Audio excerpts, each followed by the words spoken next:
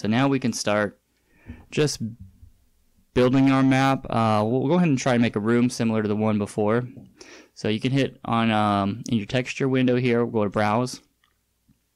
And I'm just going to type in, let's actually type in the word floor. So you see there's, I have some custom textures in here, but there's, you might recognize some of the Half-Life ones. So sometimes the textures are called floor, sometimes they're abbreviated like FLR. So you'll learn the abbreviations, and actually I'll make another video about it. But here's one called Crete Floor, Crete 4 Floor 03. Okay, so let's zoom into our origin, and I'm going to come here and just draw like that, holding down the left button. And then you see it creates another, well, we have this 3D box. So we haven't created the block yet. And I can come over here and stretch it to the size I want. Oops. Grab the, okay, we'll start from, there we go, okay. There we go, alright, now it's working. So yeah, you can grab these little handles and bring it to the size you like. You can also click into the middle of it and drag it around. So let's put it right under that origin line. Yeah, let's do that. I'm gonna put we'll put the corner at the origin there. So this is our floor. So I'll hit right click and create, and we have our floor. So this is actually a pretty mid-sized room. And just to get an idea of how big the room is, we're gonna go to our entities, entity creation tool that turns this on, and see I have it defaulting to info player start. If you don't, you can just open this up and grab info player start and click in to the 3D space where you want Gordon to appear. And that'll kind of give you a frame of reference to how big this little area is. So let's put in some walls. And so I'm just actually going to type wall, and let's see what we got here. So we can do really anything. I'm just going to start with maybe this sort of outside brick wall. I'm going to stick with the same 1 grid width.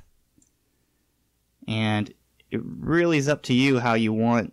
If you want it to start below the line like this, we're going to start it right at the floor there. So I'm going to do 4 units. And perfect. Now if I was going to drag this wall up, you can see that the texture repeats like that.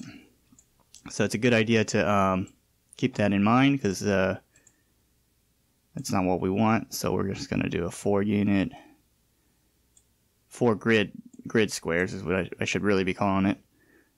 And let's go ahead and build the rest. So we can do go ahead and do left click on this side, drag down, and it memorized what I had last time. And I'll just do create, right click create, and now we have two walls. So let's go ahead and let's try changing the grid size a little bit. So we're gonna lower the grid. Now you can see that this wall here, now if I use the selection and click here, let's turn our 3D space around so it matches up with my top view. The red is the selected thing, the selected wall, and I'm just going to make it a thinner wall. And this is just to show you how this works in 3D space. Okay, so we can even select both of them and change their size at the same time. So I'm holding Control on the keyboard, and I got my selection. I'm going to grab the other one in the 3D view. Now I have both. Now, there's resizing handles on all your selected objects. So in this case, these 2 walls, we can move them down to fit the block. And do the same on the bottom. And now it's kind of in line with the floor here. So let's also do something similar. We're going to hold Control and select both of these.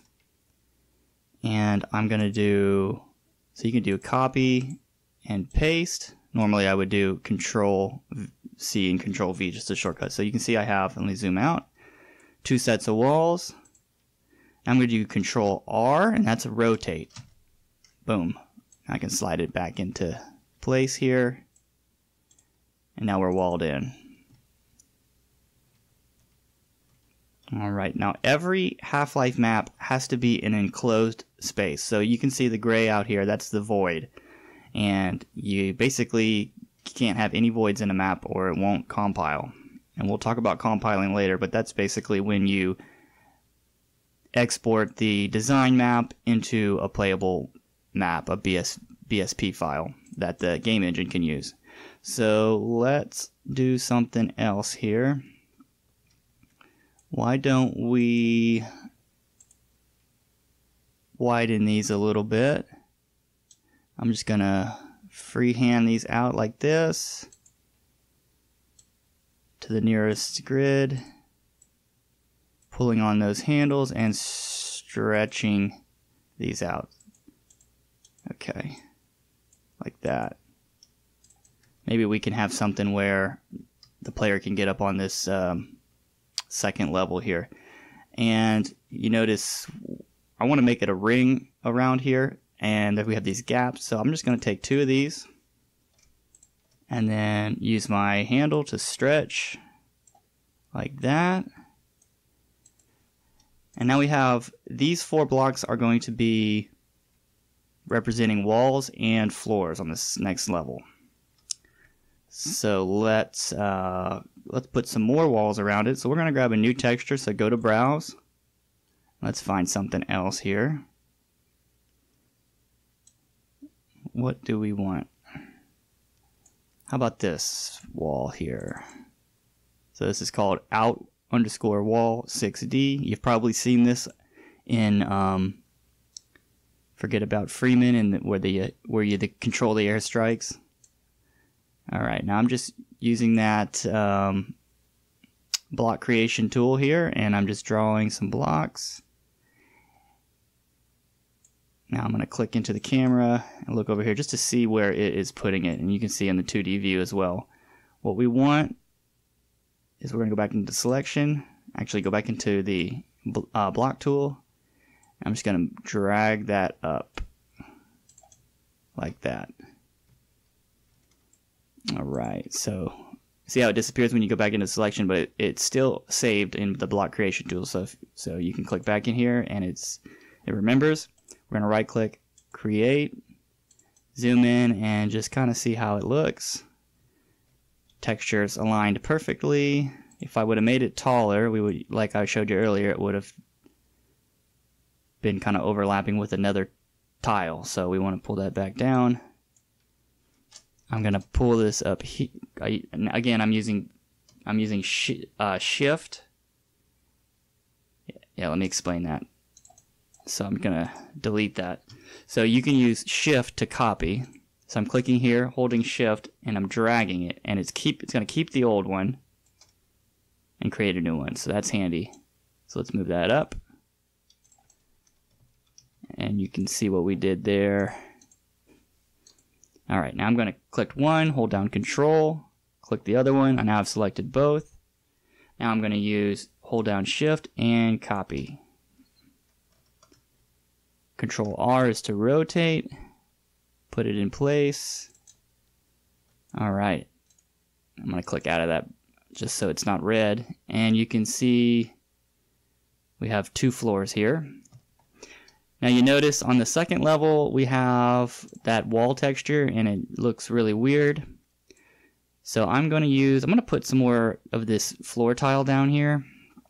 What we can do is go back into Browse.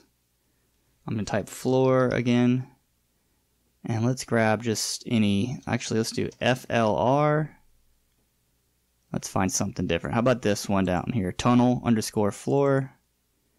Alright, now we need to apply the texture to the existing block, and that's when this comes in handy. So we're going to open this texture application mode. I'm going to move that there. Now that I have this, I can just see this little paint bucket. I can just paint what texture I want. So I'm going to right click on there. Right click on there. I'm pressing Z to move the camera, and pressing Z to go back to the paint tool, and right click, And now we can take a look with the camera and see how it looks. Not bad for a first time. So, okay. Now, remember what I told you, we can't have any voids, so we could put a sky here, but let's put a roof or a ceiling. So let's go back in here to browse. See, now we're choosing browse from, now that we have this window open, we can do the same like we did in that small texture window. Now we're going to do it in this surface properties window. And let's find, so we can just have in this filter down here, or we can just leave it blank and look at everything. So there's a lot to work with. I'm just going to skim through here. Here's like a generic, this is a lab 1 wall or something, so let's do that. And now with my side view down here in the bottom left, I'm going to go up to the block tool, and I'm just going to draw a block across the top. I'm going to zoom out and make sure that it is good enough, and we're going to even just pull it over a little bit just so it encompasses and it's pretty even. Right click, you can right click anywhere in any of the 2D views and do create object. Alright, so we have this sort of arena where Gordon could do a number of things. Right now we don't have any stairs or ladders, so we can go ahead and move Gordon onto the second floor. So we're going to click right on here using the selection tool, and we're just going to drag him into place. And drag him right here. Okay, so that means when you start the game, you'll start here. Now notice he's not, he's kind of floating, so you'll spawn and then fall a few units, but it should be okay because it's not within the normal fall damage.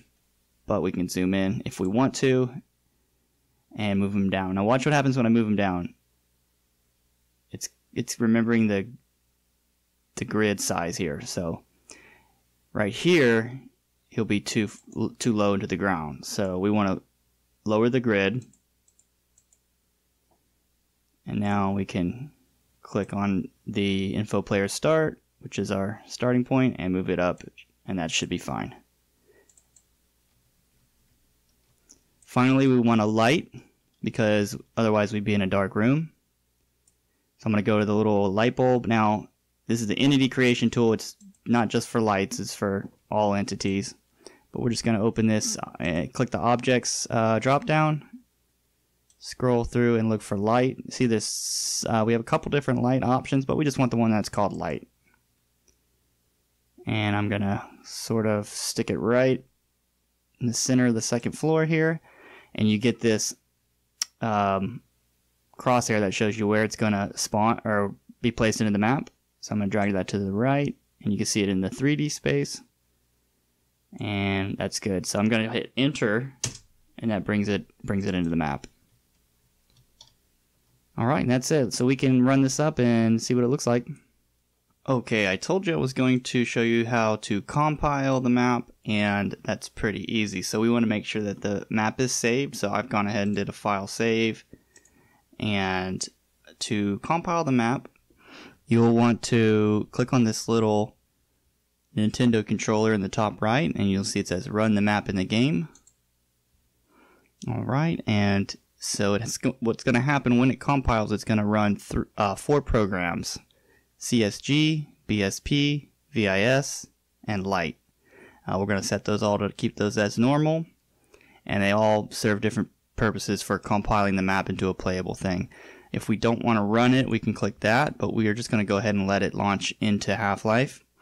After it's done, you'll want to make sure that Steam is running, otherwise it will fail to run load up the game. So we'll hit OK, and then you'll see it's doing everything it needs to do. And on modern computers, it's pretty fast, especially for a room that size. Alright, and here's our map, and you see the lighting looks completely different from in the design view in the editor. And that is, you see that light entity that we dropped in there created that spot. It's kind of glowing in all directions.